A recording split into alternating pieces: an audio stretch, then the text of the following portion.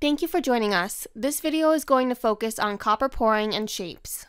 First, add a ground plane to the bottom of the board. In the design workflow, select Interconnect, Shapes, Rectangular. In the Options tab, select Etch and set the layer to bottom. Assign the net to ground. Click to draw the rectangle. I'm only going to draw half the board to show some additional features. Draw an overlapping rectangle. Right-click and select Done. Select Setup Application Mode Shape Edit from the menu. Right-click on a shape and select Merge. Click on the shape you would like to merge with. This will combine the shapes. In the design workflow, select Polygon. Assign the net as ground again.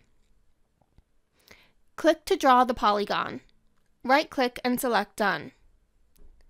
Right-click, select Merge, and select the shape you want to merge with.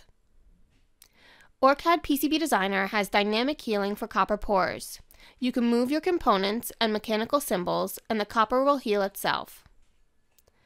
Next, add a power plane. In the Visibility tab, select Off of Conductor to only see the power plane layer. Select Edit and Split Plane from the menu. Select Power Plane 1 as a layer and click to create. Assign 3.3 volts as a net and click OK. Join us in the next video where we will cover fan-out, vias, and routing your PCB.